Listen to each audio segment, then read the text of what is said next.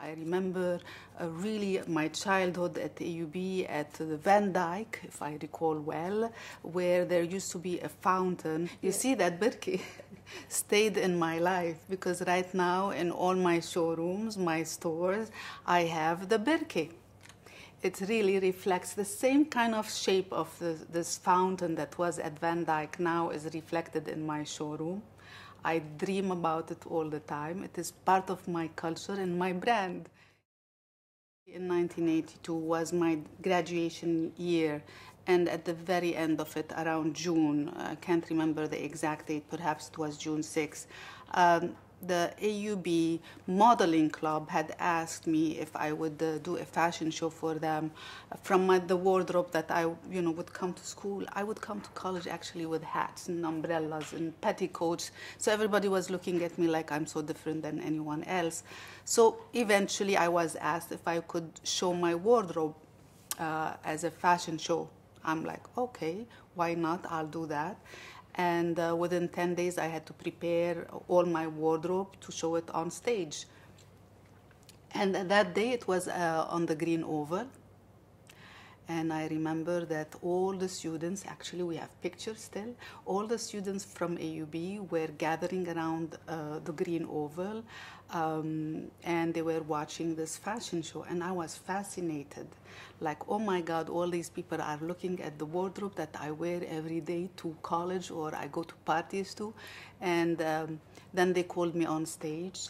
At that time, I remember the moment, the exact moment when I went on stage.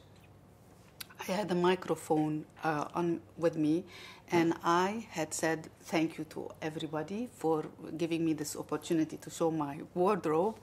And that was the moment when I decided that my career was going to be what it is today. I had dreamt it in one split second, and I went for it. Just 2 weeks later, I went to the United States.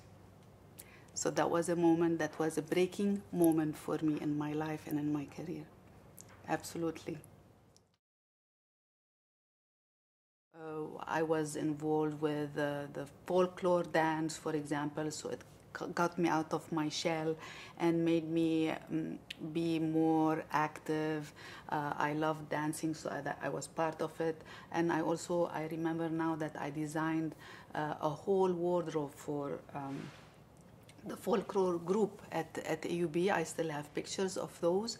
And it was a serious commitment. It wasn't like I'm just going to put two things together. It was a commitment. I needed to make the wardrobe for certain people, take measurements. I've never done this in my life, but really it was a committed, complete project that I took from A to Z. So these things kind of help to mature a person and to make sure that you are responsible for things, and always having fun at the same time. Today, when I'm designing my collection, I did remember one element I designed for the folklore group, and I'm integrating it in the next collection.